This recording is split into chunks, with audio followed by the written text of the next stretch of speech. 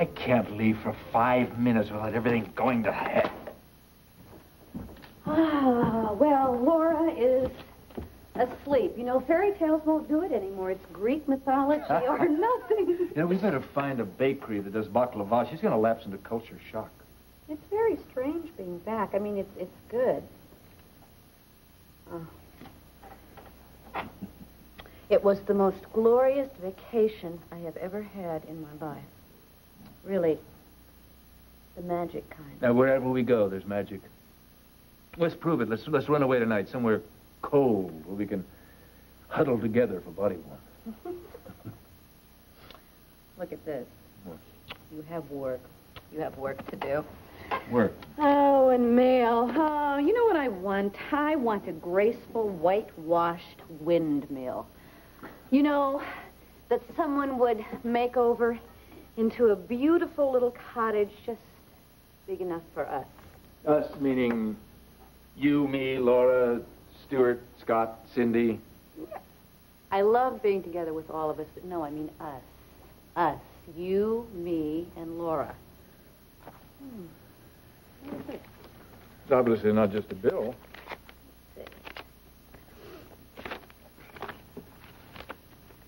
Get it? It's Nina! Oh, my... She had a boy. She had a... Look at this cute, beautiful baby boy. Aww. Look at that. They all look like Winston Churchill at first, don't they? Oh, they don't. They're all gorgeous. Oh, she's well. And she says the baby is well. Oh, I can't wait to look at this little guy. Can't wait to see them. We may have an announcement of our own before too long. Don't jump the gun, okay? I'm not jumping the gun. Everything was absolutely perfect. The Aegean, so blue, it was almost purple. The sunlight reflecting off those white walls. Sense of history. So resonant you could almost touch eternity. You ever thought about writing travel brochures? And the cabin at sea, the things that went on in that room. I think we got it right this time, darling. Whether we did or not, whether I'm pregnant or not, it was the best month of my life.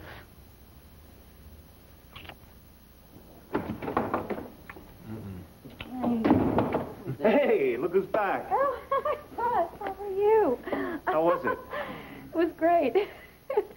Listen, I would love to talk to you. Aunt Phoebe's waiting for me. Fine, you run along. We have a lot to talk about. Yes, okay. Oh, it's nice to see you. Good to see you. Oh, you have 17 hours of videotape, I'm sure you want to watch. Well, I can't wait to see them. Okay, bye-bye. Was it great? It was great. Oh, so good to see you, too. Oh, you look wonderful and rested. You are positively glowing. Well, you look pretty fit yourself, you know. I think maybe, a career woman agrees with you. Oh, thank you, darling. So, listen, tell me, how is dear Aggie doing, huh? Well, I'm muddling through. To tell you the truth, I think I'm doing better with the column than I am with my own life. Have you and Langley had a falling out again? Oh, no, heavens, no. Langley's too busy swimming to argue. Swimming? Uh-huh. That'll become very clear to you, dear, when you meet our new pool man, who just happens to be female. Is this serious? Oh, I can handle Langley's libido. No, what's bothering me, I tell you, Cecily is pushing me right to the brink. Cecily is more sophisticated than you think. Oh, really? She has you fooled, too, hmm? Let me tell you something. That child is very, very naive and terribly misguided in a great many ways. I tell you, I'm just going to have to call Bitsy and confer with her about it. I seem to remember you promising Langley that you would stop your interference. No, you don't understand, dear. Bitsy has made me in charge of the child's allowance, which is the interest on her trust fund. So it's not interference, and it isn't meddling. In fact, it's my duty. And thank heavens, even Langley seems to understand that critical difference. Fine. If it's not going to jeopardize your marriage, then you have to do what you think you have to do, that's all. You know something? I think I'd even do that if I could stop that girl from consorting with a criminal. I tell you, I'm so fond of Cecily, and yet she just, no matter how much trouble she causes. What are you talking about? A criminal? You mean you don't know? Oh, my dear, that child is wild about. She's crazy mad about that murderous Sean Cudahy. So why are you sitting here? Why aren't you on the phone to her mother? Now you see what my problem is. Listen, somebody has got to talk some sense into Cecily. Listen, he doesn't know about her trust fund, does he? Betsy, where can you be? Cecily? Cecily, dear, is that you? Yes, Aunt Phoebe. Oh, would you come in here and join us, please? Can't wait till morning. I'm really in a hurry. No, it cannot. Now, you get yourself in here this minute.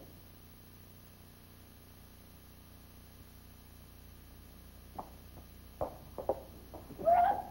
welcome home. Was it wonderful? Yeah, it was fabulous. Oh, fabulous, except you came home to find a very disturbing situation. Oh, what? You. Any young woman who could find that horrid Sean Cudahy attractive has got to be definitely disturbed. Listen, Cecily, I don't want to give you a hard time. I just think that you should know what kind of a man you're dealing with. Look, I already know. I've heard all the stories about Sybil Thorne, but that was ages ago. The Sean that I know is very romantic and loving, and kind and caring. You see? He's completely under his spell. Please, all right, let me handle this. What we need here is one of those persons who deprograms cult members. Look, Aunt Phoebe, you despise Sean. Fine, I get the picture, but that doesn't change the way I feel about him. So what else is there to say? Will you all just sit down for a moment? Well, tell her. I will. Cecily, Sean is very skilled. And he is capable of becoming anything that he has to in order to get what he wants. Prison forced Sean to reevaluate. He has straightened himself up. I wish I could believe that, but I know him too well. Sean Cudahy tried to break up my marriage to Tom. He managed to sleep with most of the women in Pine Valley. Am I supposed to be shocked? Brooke, you were pretty wild when you were young. You told me so yourself. Your generation was like that. When I was young, Cecily, there's a big difference between being wild and cold calculation. Sean Cudahy is the type of man who uses women to get what he wants. He always has, and he always will. I don't have to listen to any more of this. This is very unfair. Cecily, please, wait. Well, now you see what I'm up against. If she doesn't listen to us, I don't know what we're going to do.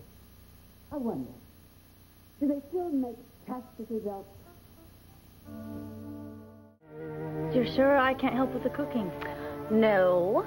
You just bring yourselves and that wonderful cranberry cup. All right, I just feel like I'm getting off very easy. I'm just glad that you and Stuart are going to be with us. Oh, that's right. Last year I was living over at Angie and Jesse's, and we had Thanksgiving dinner at the Martin. I remember. That was just after you and Stuart had met. And now here we are, an old married couple. It's amazing what can happen in a year. I'm very glad that you're part of our family. Me too. Listen, would you like something to drink, some soda? Or... No, really, I should be going. I don't know why I'm so thirsty all the time lately. You okay? No, I just felt a little dizzy there for a minute. It's gone. I'm okay. You sure? Yeah. Do you think maybe... I'm pregnant? I don't know for sure. Well, you might be. Well, I haven't said anything to Adam, but it's a possibility, yeah. Brooke. Oh, you're so lucky. I'm so happy for you. I know you are. Part of me can't help feeling just a little bit jealous, though. Oh. No, don't feel bad. That's just natural human nature. But you have a wonderful little boy. I know. I think he's terrific. Stuart and Scott are the best thing that ever happened to me. They both love you very much. They love each other a lot, too. You should see them together. Stuart's just such a wonderful father. I wish I could give him a child of his own. He thinks of Scott as his own. You're right. Oh, isn't that typical? What? Well, just never satisfied. No, look at me. I have this wonderful family and friends and my husband and son, and there are people who are all alone in the world. I'm very blessed. I think a lot of us are blessed. It's just that we forget sometimes. Not all the babies that are born to mothers with AIDS have it, but it's just too big a risk for me. I couldn't take that chance. I mean, some of the little babies go so quickly. It's really awful. I'm very sorry. No, I'm sorry. I should be concentrating on the family that I have. You and Adam are going to have to put up with me fussing over that little baby, and Stuart and I will babysit whenever you want. We're going to hold you to that. And I hope that if we do have this child, whether it's a he or a she, he gets to know what a wonderful, special aunt he has. Please. Because you are the most loving, sensitive, unselfish person that I have ever known. Well, St. Cindy has a nice ring to it. I have an awfully wonderful sister-in-law.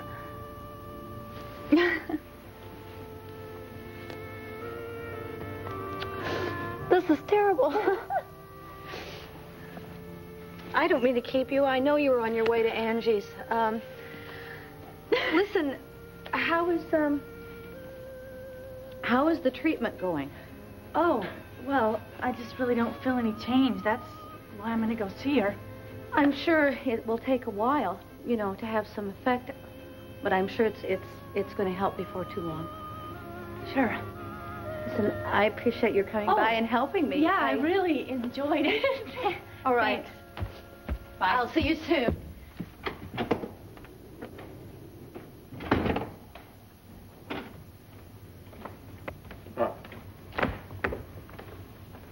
Problems? I need a hug.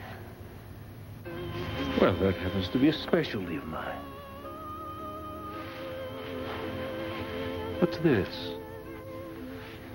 Oh, I just sometimes forget that life isn't always fair.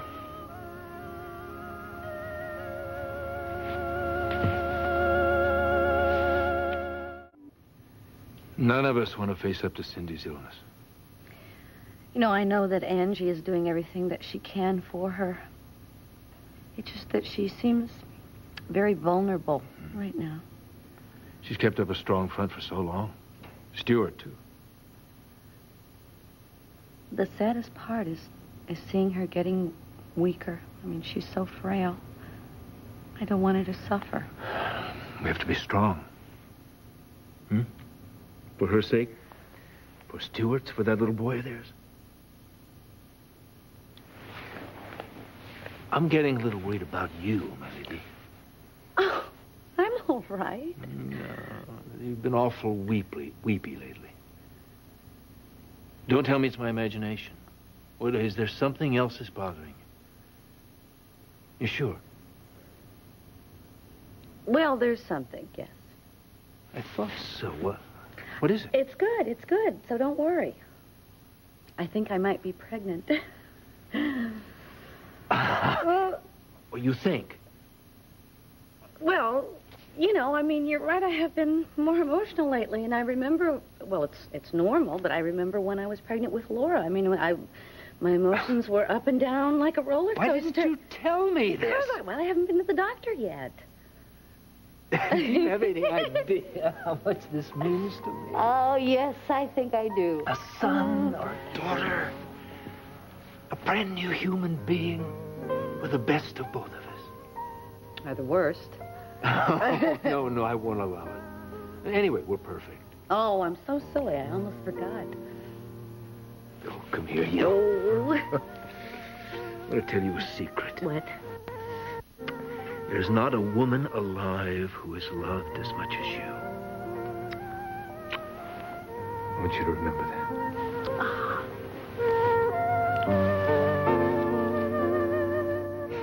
I'm home. honey, is something wrong? No, I don't see anything wrong. Everything looks just right to me.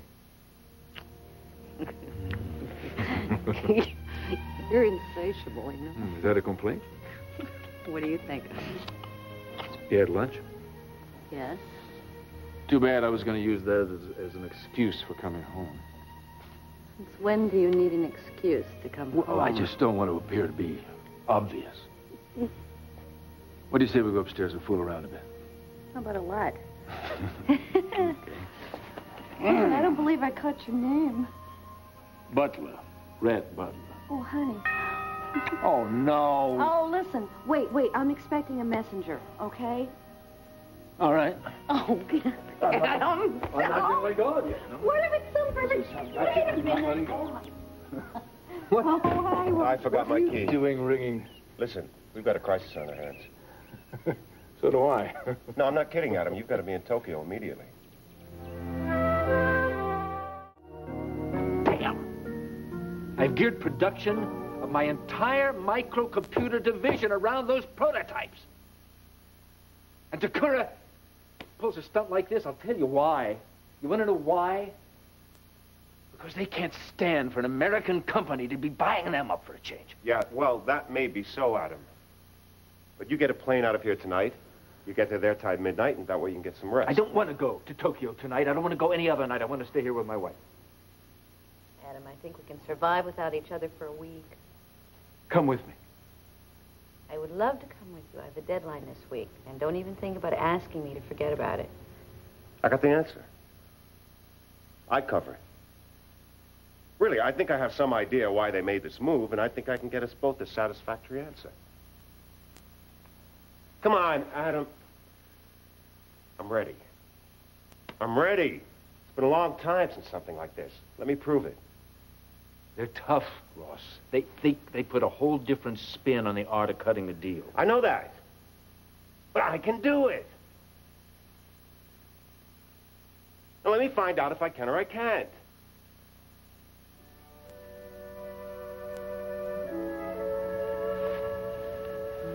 Book your flight. Right. Ross Chandler. He has full authority. Good. You know his arrival time? Excellent. Thank you. I look forward to a long and happy association. Sayonara.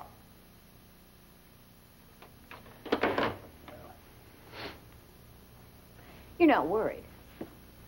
There's a lot at stake here. Ross is ready for it. Yes, it's time for him to take his job back. And he will do you proud. I know it. Well, so much for our plans. I have to go to the office and go over some things with Ross. Well, things could be worse. Yeah, I'm going to be sleeping here tonight instead of on a plane to Tokyo. Well, I'm looking forward to that. Why is it? It's like the first time with you every time. I don't know. Maybe it's those sexy negligees. Yeah. Waste of money. Oh, I love you.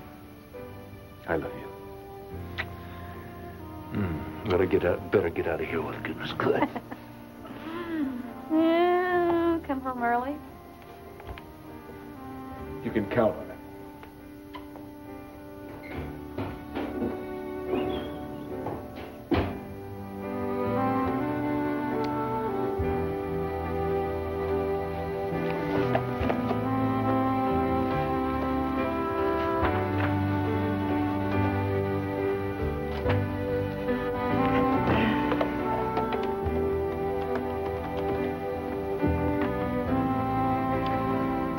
Dr. Claytor's office, please? Yes. Hi, this is Brooke Chandler. No, I'm not yet. That's one of the reasons I'm wondering if you could give me a referral for a fertility specialist.